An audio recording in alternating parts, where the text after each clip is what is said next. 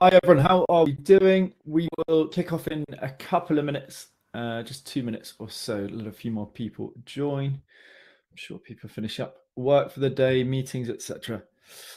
Good. How are we doing? Any sort of names, faces recognized? Feel free to just post a quick hello, maybe your name, where you're from, and always interesting to know what your role is as well. So if you want to start posting on the right-hand side, that'd be great. Excellent. As I said, we'll wait for a couple of minutes to kick off properly. Just let a few more people join before we get started. Great. Yeah, if you just post your name, where you're based, and your role on the chat. Always interesting to see who's joining these live sessions. Excellent.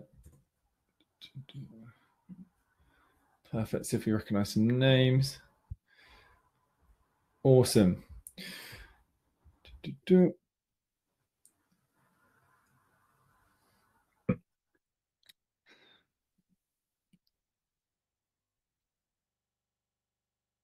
If you just joined, as I said, we're going to wait just a minute or so to kick off. Let a few more people join today's session.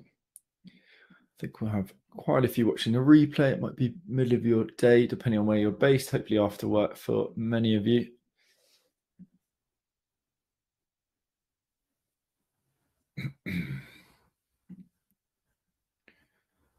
Excellent. Great. Let's kick off in just 1 minute. Just 1 minute to go.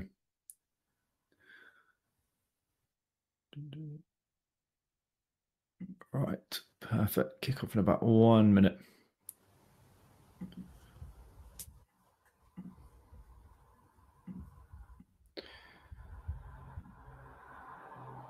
Excellent. Right, I'm just going to test screen share. Somebody just posted on the chat for me that you can definitely see my screen, so that we are all on the same page. Just give me a quick thumbs up or a quick comment on the chat. That would be great, and then we will get started. Excellent. Okay, great. I think I can see that this is working, in fact. So let's jump into it. Excellent. Okay, let's get started for today's session. So what are we going to cover today? We're going to talk about something called the Lightning Product Audit. Now, this is going to be a really hands-on session. So in terms of how it's going to be structured, going to be maximum 5 minutes, a little bit of an introduction to what this is, why it's important, how we actually use it. We're then going to apply this with a real case study. So I'm going to ask you to be interacting, posting your thoughts, answers on the chat. Really encourage you to participate. There's no right or wrong answer with what we're going to cover. Great to just get you thinking, and I'm going to give you some feedback as well, so that'll help you improve as a product manager, product leader. And then we're also going to apply this to the product that you currently manage. So it's going to be really hands-on, really trying to learn by doing, which is very much our philosophy at Prod MBA, right? The only effective way of learning. So do get ready to participate. And on that, I'm going to be sharing a Miro link that I will be screen sharing. You'll see that, but I will post that on the chat so you can follow along as well. Good. Let's jump in. So what are we going to cover today? As I said, we're going to cover a framework called the Lightning Product Audit. Now, this is a framework for really uncovering the 2 key risks that face any product, and not just understanding, okay, well, what are those risks, but actually helping us understand what specifically to focus on to address those 2 risks. And we'll talk about those very shortly. Now, this could be applicable, right? This product audit could be applicable for the product you're currently managing. You could roll this out tomorrow, evaluate, see what the key risks are, take some really concrete action there. Could be, for also evaluating a product idea that one of your friends come to you with, for example. Also, another good context, if you're interviewing, for example, really, really nice way to demonstrate that you understand the key risks involved with a product, what specifically to focus on, what's really important to focus on. So I'm just going to start screen sharing before we talk about why this is so important for you as product people. Good. Hopefully you can see my screen. Good. We'll jump into Miro shortly, but just really important. Why bother being here? You're going to be here for, let's say, 45 minutes to an hour. it's Tuesday evening. I'm sure you've got other things you would prefer to do, such as switch off from anything work related. So why is this so important? Why bother participating today? What is in it for you as a product person? Ultimately, it comes down to results, product results. That means building products that matter, building products that are built with the right foundation so that they're actually able to have impact in practice. Why are we using this framework? Because most product managers focus on all the wrong stuff. They spend so much time worrying about prioritization of features, for example, when the foundations aren't built correctly. What are those foundations? What primarily matters? What comes down to two key risks. So the first is, are we actually addressing the right problem? And secondly, are we able to come up with some sort of differentiated product? And these are things we might not have at the start, but these are two risks that we want to address and ultimately drive towards, right? Attempt to solve. And let's just look at some stats here. And I've actually added the references below. These are great for you to just save somewhere, right? Whip out whenever you're in a discussion with your stakeholders. So first statistic, always surprising for people. 90% of startups fail. Now, startups are essentially product-led businesses. So we don't have an exact study on product failure, but from the literature, we're saying about 80 to 90% of products broadly fail. So don't underestimate how risky product work is, right? We have a very small chance of succeeding from the start. Now, of those 90% that fail, 35% fail because of a lack of market need, right? This comes from a study where we looked at about 150 startups, understood what was the cause of failure. So lack of market need, i.e. they were either something a non-problem, right? One just people didn't really care about, or maybe it was just the wrong problem. It wasn't that acute. We were looking at the wrong audience, right? The market just didn't really connect with what we thought we should offer. And finally, if we look at this top 6 out of 9 reasons for startup failure, these are all linked to lack of differentiation. We weren't offering something that was uniquely valuable for the market. And as I said, I've got these studies linked below. Do go and read those after, go through the literature there. But don't worry about that now. Just save that for later. You're going to have access to this board indefinitely. So therefore, as a product person, product leader, product manager, it makes a huge amount of sense to focus on these two huge factors involved with success or failure. Right? One, are we choosing the right problem to solve, or can we readjust to the right problem? And secondly, are we able to solve it in a genuinely unique, genuinely valuable way? Right? Remember, your job as a product manager, as a product leader, is ultimately in managing risk. Right? Managing risk, and those two big risks are related to the problem, and it's related to differentiation. And finally, just to illustrate that point, imagine a scenario where you've I don't know, you're launching a new product, you're working on an existing product. Now, you could have the foundations for a successful product without, for example, understanding how you might make money from it, right? Not having a revenue strategy in place. You could have something that's really, differentiated product that people like using, they get value from. You'll work out how to generate revenue at some point. Yeah, some very rare cases, maybe not, but almost always you'll be able to work out, experiment with different ways for generating revenue. On the flip side, if you do not have a differentiated offer that's solving an acute problem, right, one that people are really motivated to solve, then it's really hard to make money, right? You could have the best revenue strategy in theory. Are you able to actually charge people money? Are they going to hand over their hard-earned cash to you? Probably not, right? So the foundations are not there. And linked to that, this might remind you when we talk about an audit, you may have heard of things like the lean canvas, for example. Great way for mapping out key aspects of product. But what I want to do today is just really zoom in with the Lightning Product Audit on the two things that really, really, really matter. Again, the two things we cannot do without. Tools like Lean Canvas are great, but I'm sure many of you have heard about it. How many of you have actually gone and applied it? Now, that's a different question, right? And we're in the business of actually taking theory and putting it into practice and making sure that we can really deliver impact. So finally, just again, a recap for those that maybe joined a few minutes late. What are we going to do today? We're going to go through this Lightning product audit framework.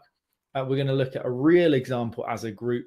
And then I'm going to ask you to actually go and apply this yourselves. There are sections on the board for you to go and apply this to any product you might be working on currently. And then we're going to wrap up today with a Q&A. So hopefully you have some questions where we can really delve into putting this into practice ultimately. As I always say, if you've joined these sessions before, theory is a complete waste of time. Go watch your Netflix, enjoy dinner, have the night off if you're not going to bother putting this into practice. Right? Theory without practice is a waste of everybody's time. So let's jump in and start putting this stuff into practice. Excellent. So what do we have? We have two parts to this product, Lightning product audit. The first, we want to delve into that first key risk, right? What is the problem we're solving? What's the nature of that problem? And secondly, looking at differentiation, right? Is our product actually differentiated? Is it genuinely unique, and is it actually valuable in practice? So let's start with the problem. And we're going to go through an example, as I said, and then we're going to get you to go and apply this for your own product. So as I ask these questions, I'd love for you to just write on the comments and your answer to this. So let's imagine that we are, we're coming in as a consultant, or we're coming in as, senior product person at Miro, right? Easy example because it's a tool that we're using right now. I'm sure many of you are familiar with. So first question, what is the problem that this product solves, right? What problem does Miro solve? If everybody's write a comment on the chat, or write your answer, on the webinar chat. What problem does Miro solve? Just give you a minute to write an answer here. If you've joined late, I will repost the link to the Miro board.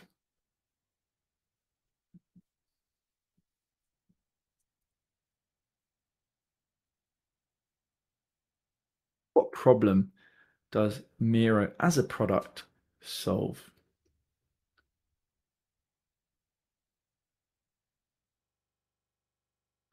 Just feel free to write on the webinar chat. Don't worry about using Miro yet.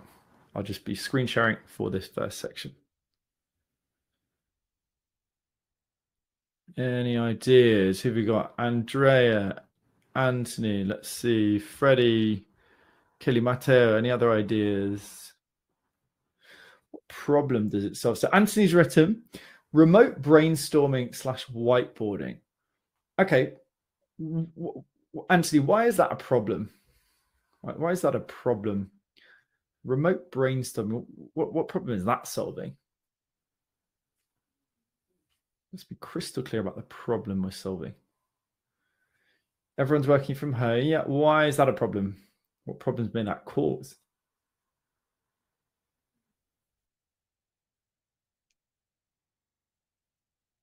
Any ideas? Why might people want to remote brainstorm? Why might everyone working from home be a problem that Miro could help to solve?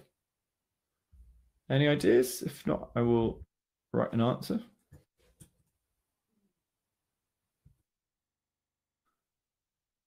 Just see. Let's see. Collaboration to ultimately do better work.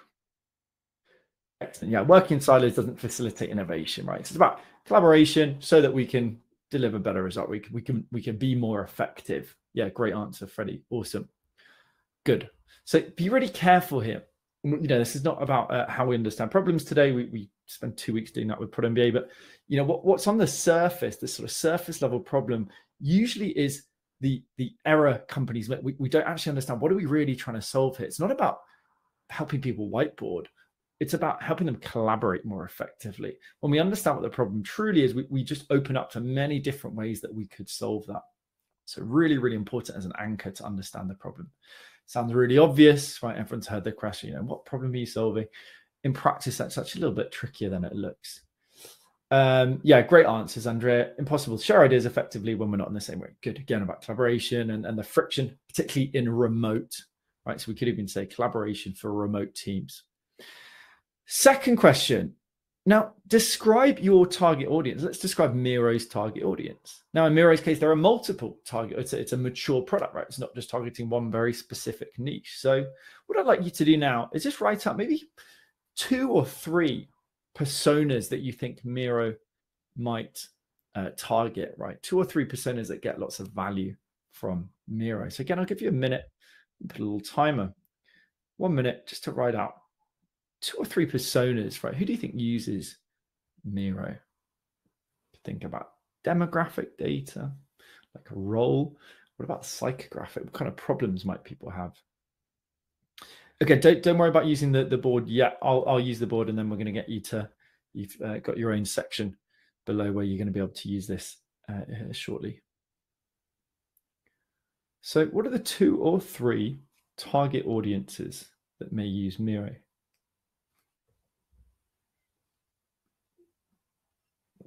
Okay, and whenever you're ready, feel free to post on the webinar chat.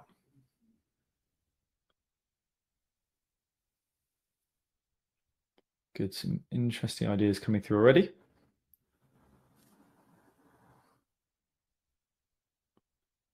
Yeah, awesome, great. We're all on the same page.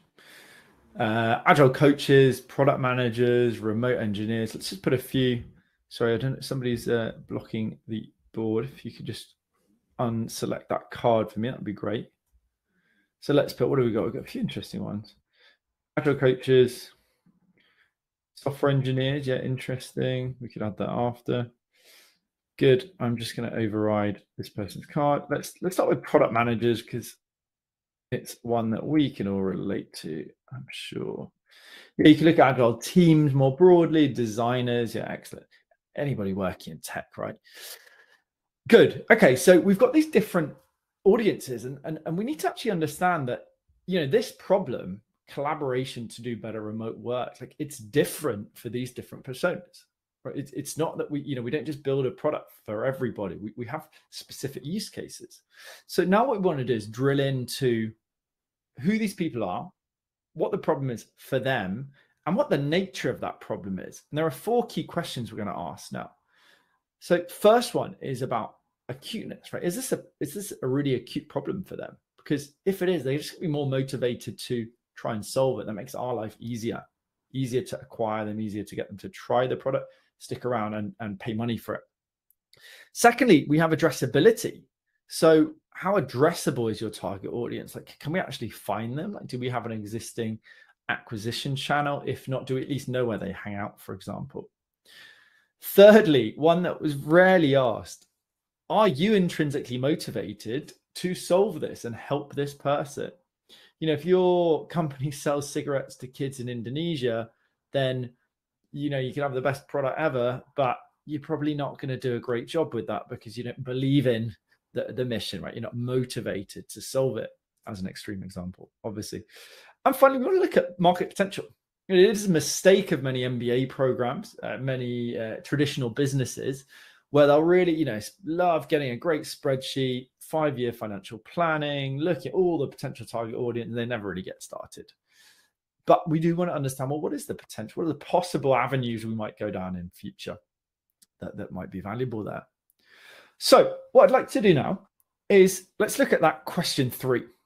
How acute is the problem for specifically, let's look at this first group, right? Product managers. So we'll just look at this first group, apply these questions just to product managers today. Oh, sorry. So what I'd like you to do now is we'll try and do these quite quick fire. So try and be on the ball.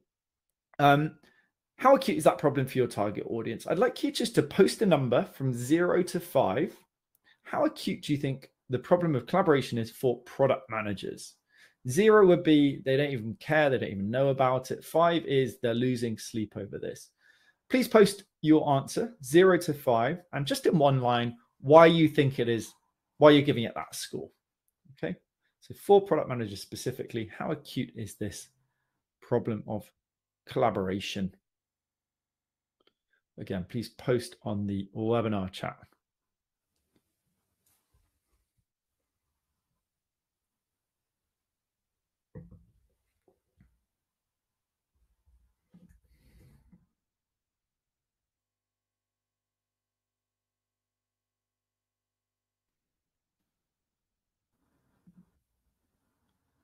How acute is the problem of collaboration for product managers? From 0 to 5.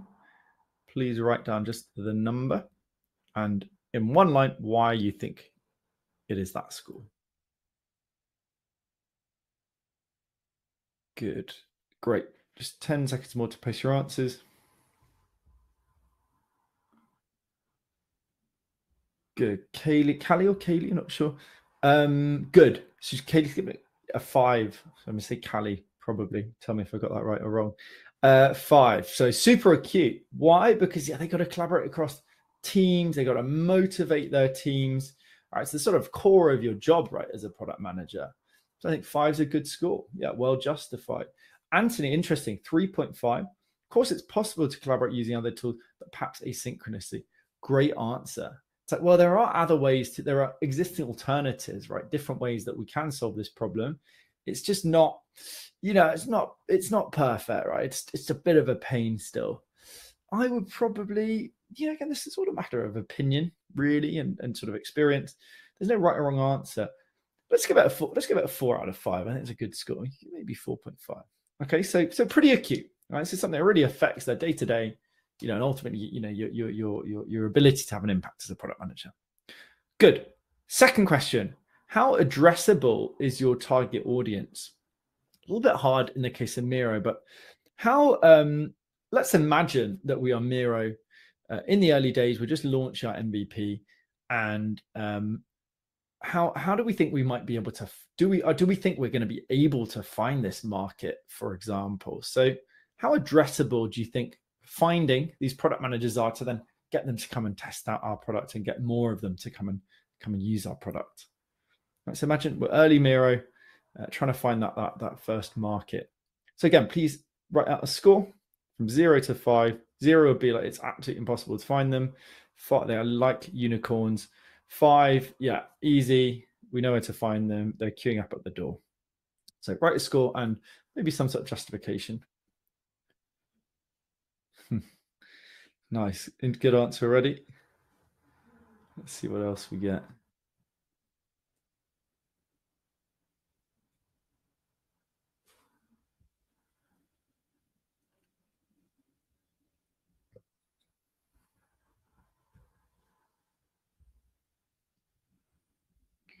Good. So please post your answer. Bit of a hypothetical one, so don't worry if you're not that sure about it. Good. Let's see if there's one more answer, then we'll move on. Yeah, I would say we got Anthony, 5. They're all over the internet. I think that's pretty valid, right? We can find product managers on LinkedIn. They're on blogs. Right, it's a pretty sort of defined thing. There's meetups, groups, etc. They are literally all over the internet. Andrea, 3 out of 5, because you can't really mass target them. You can spot them in communities via search on LinkedIn. Yeah, I'd say probably a 4. I think there are, most audiences are pretty hard to find, but yeah, you're right. Good logic. Yeah, let's see. I think a 5. I'm going to give it a 5 based on working this market. Thirdly, how intrinsically motivated is your team to solve this? Now, in our case, this is a super hypothetical question, so it's not that helpful. But, we really want to make sure that this is something we're passionate about. So let's say, hypothetically, well, we're all product people, right? So this is something that, if I think of myself, like I like helping product people because it's a problem I can relate to. So we might say, actually that is a 5. It's a high score, but it's probably a 5.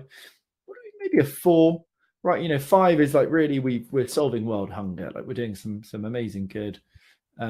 Although this is still a really important thing and something we're probably interested in as well. So, again, something that we might discuss as a team when we apply this right in the real world, or you may do your own rating as what's your sort of honest rating as a leader. Finally, let's look at market potential. So do we think that there's strong market potential? That could be within the vertical of product managers. Like, can we really expand out to get more of them? Or in terms of other verticals, right, other people that might want to collaborate, do we see potential there as well? Do we think we might be able to charge for the product, for example? So I'd like you to participate in this final and read through some of the prompts here. Do you believe that there's strong market potential with this group of product managers, or where that might lead us, right, by starting with product managers? So again, just a rating and just a one line sort of, why you think that.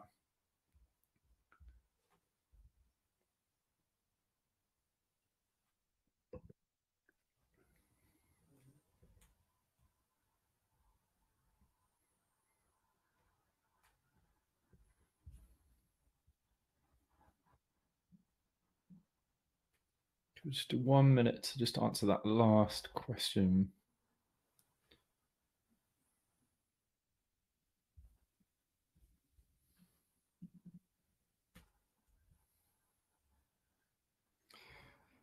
Good. Anyone else before we move on?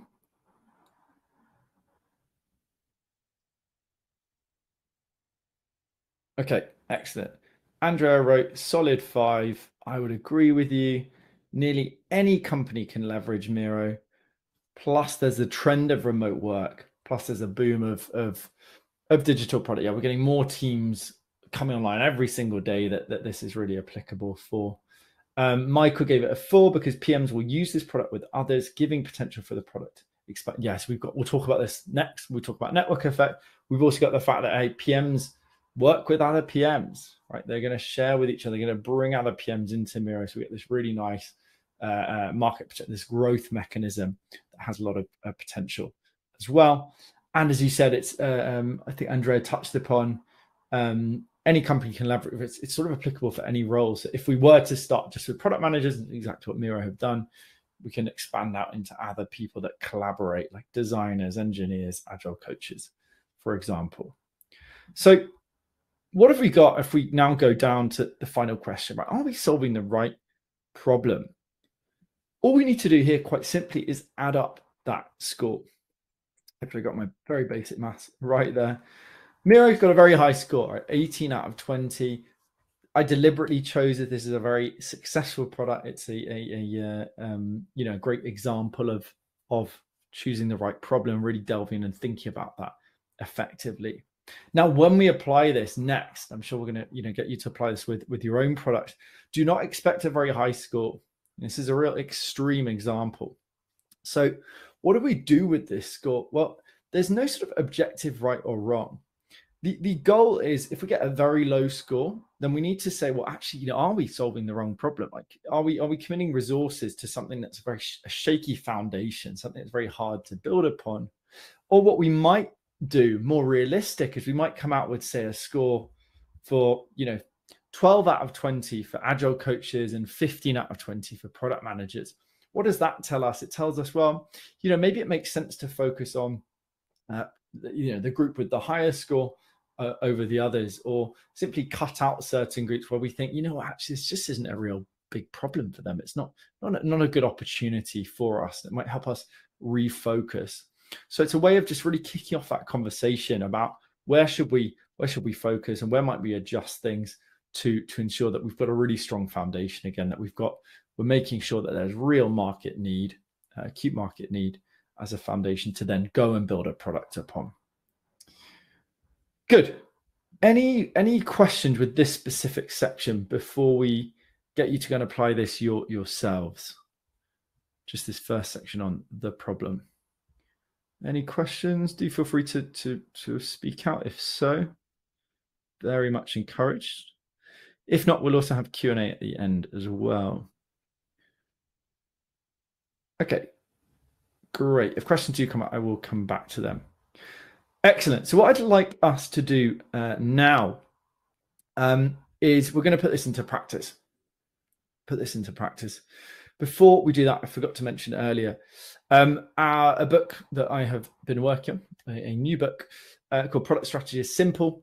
This is a really nice, short, actionable guide to crafting, validating, and actually communicating your product strategy effectively. It comes from experience with 270 product managers, 10 to 12 years in the industry. So just been published. If you want to order a copy, it is half price just for the next 7 days. You can see it up here from pointing in the right direction. So if you click this yellow card, you can grab a copy of that. That's enough of the marketing for today, though. Let's put all this stuff into practice. So what I'd love you to do is grab a board. If you scroll down on Miro, I will repost the link just in case it has got lost in the chat. Just reposted that link. What I'd love you to do is just write your name on the top left wherever you see a free space. So, you know, say Michael, you just add your name here. First one there. And if everybody do that, then I'll explain the next section. Kaylee, no worries. Great. Thank you for joining. Do follow along with the replay if you can make that. So add your name on, if you scroll down, you'll find these different sections. Add your name top left, and then we will get started. Awesome. Michael at the first board. Anthony over here. I know many people will just be following along in the background. This is great for you guys because you get a little bit more feedback than usual. Good. If anyone joined late or is following along with the replay, there are other boards available as well you can get started with. So what I'd like you to do, I'm going to set a 7-minute timer and see how we get on. And what I'd like you to do is go through those 7 questions. Okay, so starting with, you know, what's the problem that your product solves? And I'd like you to go through, when it comes to the target audience, just focus on one specific target audience, go through those questions. If you finish then add your second target audience, third, etc. Okay, so go vertically down and then move on to your next target audience. This is answers for the product you are currently working on. Okay, exactly as we just did in the example with Miro, and be as honest as possible with your answers. Okay, so I'm going to set a 7-minute timer, and we've got some nice generic music from Miro. Let's do something calming, ending the day with this exercise, and let's do questions. If you're a bit confused, if you want a bit of help, just write on the chat. You can message me directly, and I will come and help out as well.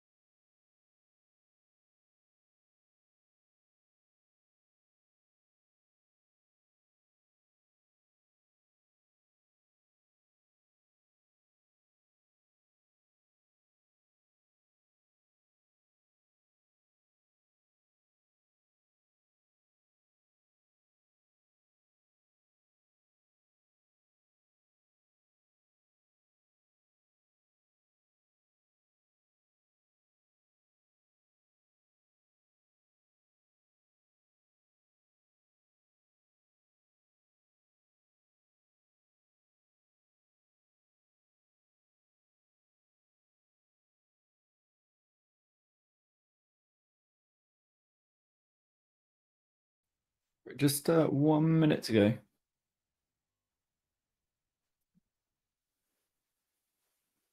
In fact, let's pause there. I see we've got a few really nice examples already.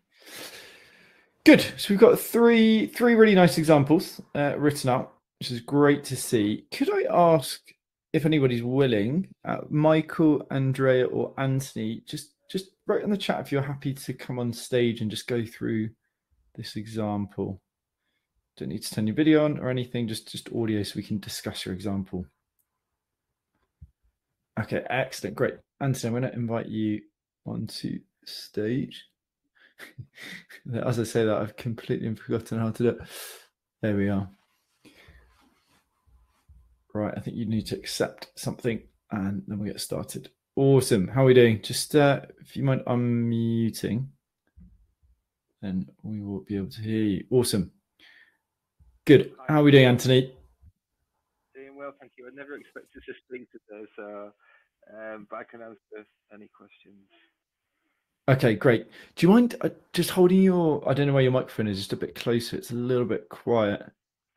So I have some wireless headphones on. Is that better? Yeah, better. That's better. Great. Awesome. Excellent. Thanks for helping out as well. Good. So let's go through your example. It's a very interesting one. It's a very interesting one to sort of demonstrate this. So firstly, just give us a bit of context, just in a sentence or two.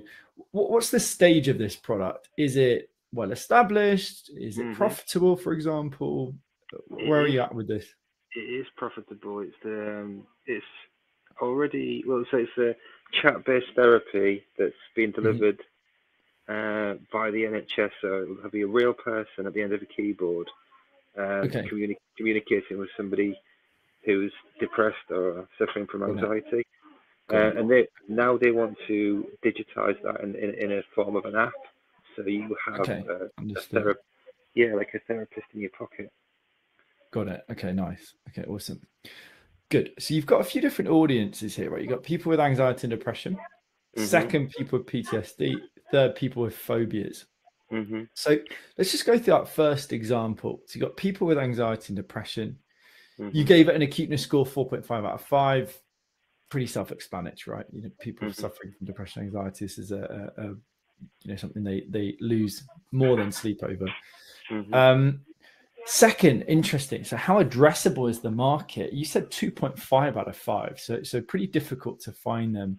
Why do you think that was the case for your product as it is right now?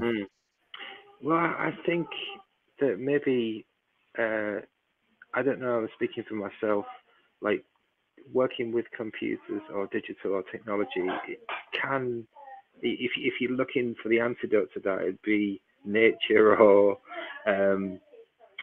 unplugging and relaxing. So, without being prescribed this app. Careful there. I agree with you on that point, but we're not talking about solution yet.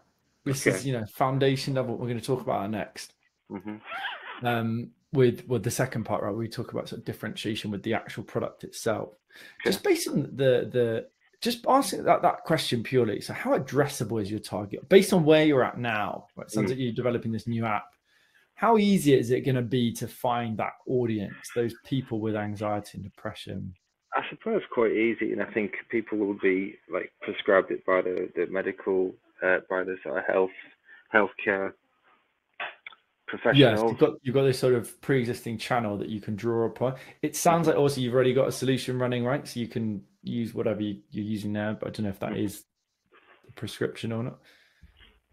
It's this particular app is targeting the American health market, so the wellness market, and so the NHS obviously isn't as profitable.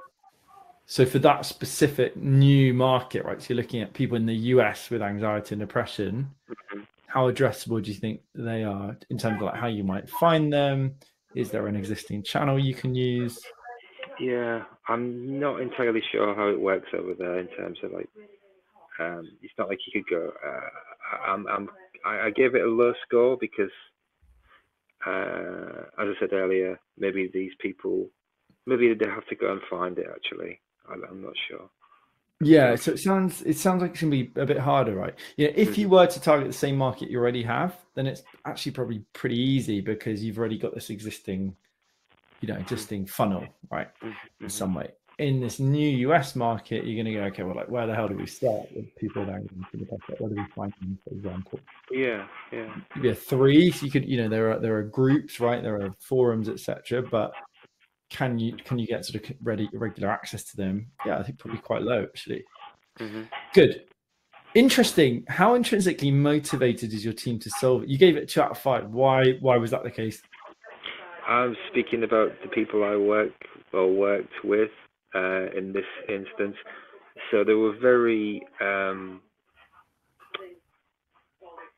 of, I don't know if it was the remote aspect, but they're very kind of, they're not altruistic people. They're very self-centered people, and it didn't feel to me like they cared about society's mental health as a whole.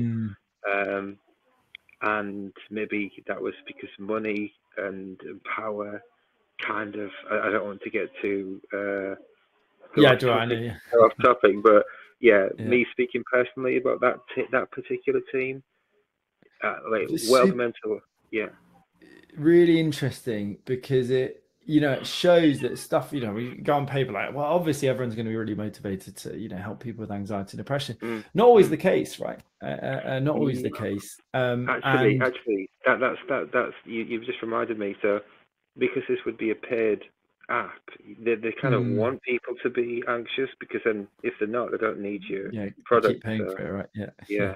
Good. It's so really interesting, right? It's like we have to go, something may have been seemingly obvious. If we haven't actually audited this stuff, this may be something we missed out, and we go, actually, it's really, hey, we've got some great ideas. If our team's not motivated to do this, then it's not going to work out. If we lack that one thing, ain't going to happen.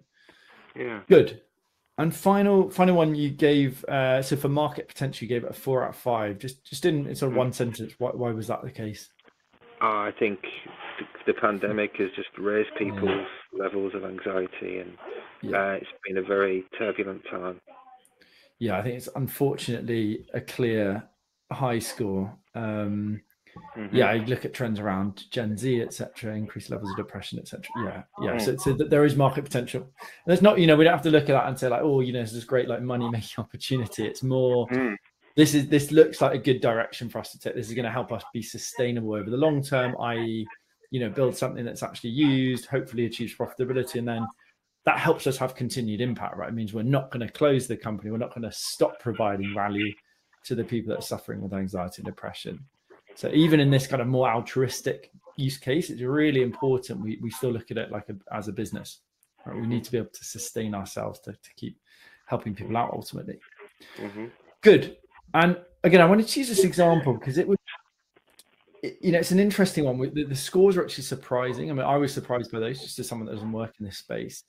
And actually, we get a relatively low score. And what hopefully this does, right, when we use this in practice. So let's take your case, Anthony, is when you're pitched these ideas initially, is being able to just take this. Imagine we take this product audit as these ideas are coming up about what this product might do, who it might help. It's going to help us really crystallize, okay, well, are we starting with the right thing? Do we have that right foundation, or should we actually look at something else? It could be a different audience. It could be looking at a different problem entirely as well. So this could, save us jumping in and potentially committing to the wrong problem, or as I said, just adjusting maybe slightly in terms of audience, in terms of the nature of the problem, for example. Good. Does that make sense in terms of how we then how we would apply this? So in your case, I think early stage would be to really see is this the right problem for us to commit to? Yeah, it does. I guess the different audiences, I felt that they were all the same. So I think those different like 3 swim lanes would really help as well in terms of evaluating. And we do quite a few different exercises in our Product MBA bootcamp around drilling down on niches and really trying to find like who is the person that this is most acute for. particularly relevant in this case, right? Where, it's a very big market, unfortunately, very big market, anxiety and depression, just alone that market, people in the US with anxiety and depression. So it's a highly competitive one. So we really need to drill down on like, what is the actual problem going on? And how can we, who can we try and serve specifically so that we can actually deliver unique value? And that's where we'd move on to then stage 2 and say, okay, right. So, with this group, what can we do that's really different, right? That provides sort of unique value for them. Excellent. Thank you so much for that. That was awesome. I'm just going to take you off the stage. Thank you so much, Anthony, for volunteering.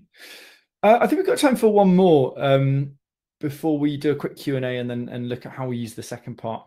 We won't do that today, obviously, but just so you're aware of it. I don't know, Michael, Andrea, are you happy to jump on stage? If not, don't worry. Okay, excellent. Okay, great. Michael, I'll invite you on stage. Just double check that your mic is off.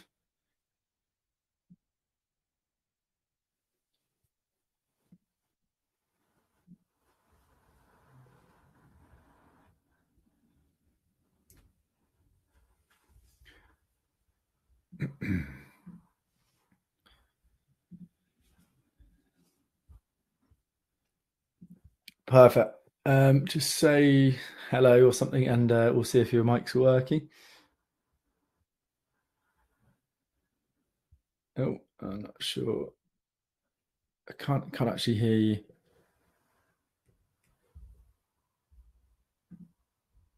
Okay, so don't worry too much. I'm just going to go through one of the examples, so we can wrap up with that, and then I'll review again the second part of this framework. So Michael's written out, what's the problem? No worries, mate. I'll just go through it quickly. What's the problem the product solves? Restaurants need more than one way for customers to place orders. So here we've got 2 target groups. We've got casual diners, or casual dining, sorry, because it's a restaurant. There's a casual dining restaurant and pubs. So Michael sees this as more acute for pubs, right? That they need one way for customers to place orders. Dressability is about the same, so 3 out of 5 and 4 out of 5.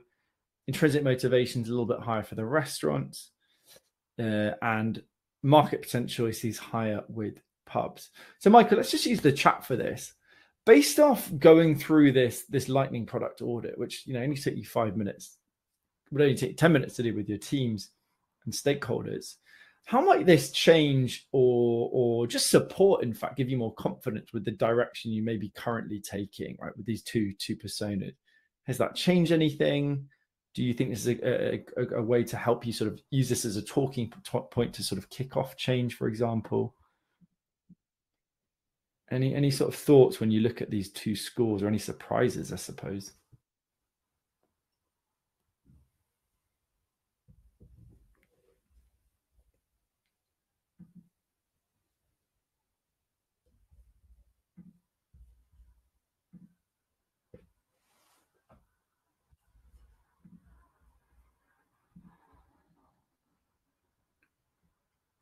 Great. So Michael just wrote, I believe it will definitely help stakeholders focus on what we're trying to achieve.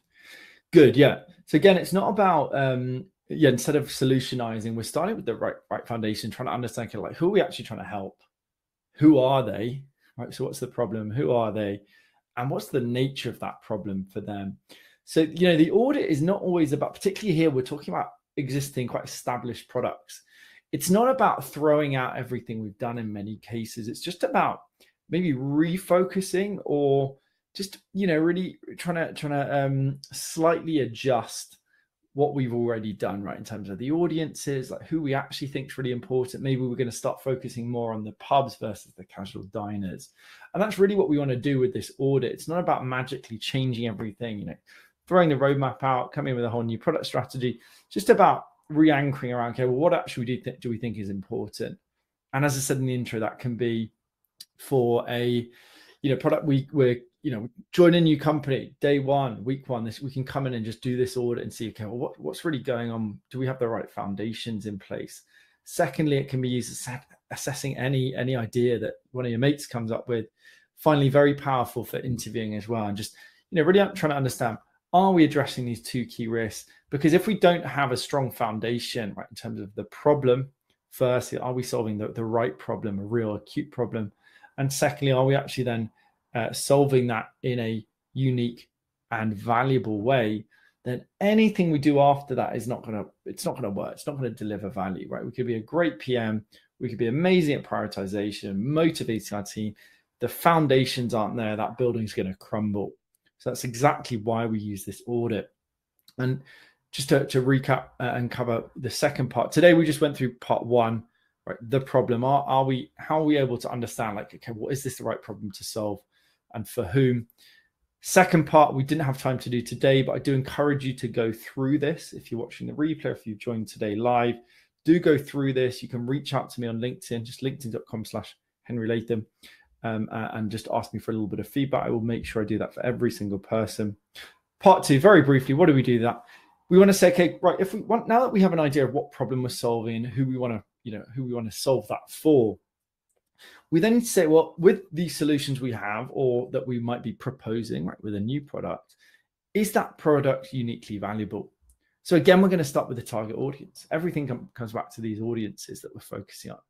Let's say it's product managers and it's Miro. We might say, okay, well, what is the unique value proposition for them? Because if we aren't able to articulate that in one sentence, then we're not going to be able to we can't expect our teams to go and deliver features that help deliver on that unique value proposition. Below that, we've got then 4 questions to ask yourself, similar to what we did with the problem. What sort of ways of qualifying this and saying, okay, well, is this actually unique? Are we actually offering something unique? Or if not, how could we offer something unique? First one is, how do we question convention? So how do we look at a problem or existing solution and say, well, how might we do that differently? Example, we've done that at Product MBA by saying, we do not believe that overly theoretical courses and just reading books, although I pitched the book today, we don't believe that's effective at helping you level up. So we're going to be extremely hands-on and deliver, a course that's not just about videos, but getting you to actually build a real product and then level up your product career in the process, as an example. Right, so that's questioning convention. Secondly, companies might use new technology to differentiate. Easy example, Tesla using constantly improving batteries, for example. Maybe leveraging existing technology like Loom has done with faster or better improvements with video recording and processing, right? So maybe you're using new technology there. Thirdly, you might just focus on, some great product strategies are just about doing one thing really, really well. Superhuman email experience, the fastest email experience ever. They focus on speed. If it's Zappos, shoe company, back in 2010 or so, they just focused on customer support. It's like, hey, we're going to sell shoes, sure, but we're going to make sure we got the best customer support ever. And they ended up being bought up by Amazon and extremely successful along their journey. And finally, network effects. Can we leverage things like Miro, the example we covered today, to drive more traffic, to bring more people in and deliver more value with our products at each step of the journey? So again, we've got these 4 qualifying questions, and we're going to come out with a sense of, are we actually offering something that's really differentiated? Again, that can be used for existing products, can be used for new products as well. And that's just a brief overview of part 2 of that framework. Not going to cover today, too much to do in 1 hour at the end of your workday. So we're going to wrap up there with the content. Again, hopefully today you got a good sense of how we can very quickly go through these 2 frameworks in a half-an-hour session. And just get a sense of, are we addressing these 2 key risks? And that ultimately is our job as product managers and product leaders. We looked at that Miro example, applied that, really worked out, broke down the problem. And secondly, you had a chance to then go and apply this with your own product. If you're listening to replay, I strongly encourage you to go through and just go through the exercises we did as well. If you joined today, great. Why not do this again? Product you worked on before, maybe an idea you've got for a product, for example, just to help you build experience through repetition. So we're going to wrap up there. If anybody does have questions, I will hang on for a couple of minutes. So do feel free to post questions. If you're watching the replay, again, just reach out to me with any questions you do have. Just Henry Latham, Latham on LinkedIn. I will make sure I get back to everybody, and I will review any work as well on the Miro board. So thank you for joining. And as I said, I'll hang on for a couple of minutes for any questions if they arise. Awesome. Thanks everyone for joining. Thank you, Michael, Anthony, and Andrea as well for participating as well. I've got some really nice examples there. And I hope you all have a good evening wherever you are. Excellent. And obviously, sorry, I've got one of these reverse cameras. Buy this book, which is now out. It is half price until Wednesday next week. So I encourage you to do it. Very short, very actionable on product strategy. Thanks, Andrea, for joining. Glad it was insightful. Yeah, waste of time if it's not. So that always gives me some encouragement. Great. We will wrap up there if there's no questions. Thanks for joining. If you watch the replay, thank you for taking the time as well to go through this. And hopefully see you on the next webinar in a month or so. Bye-bye.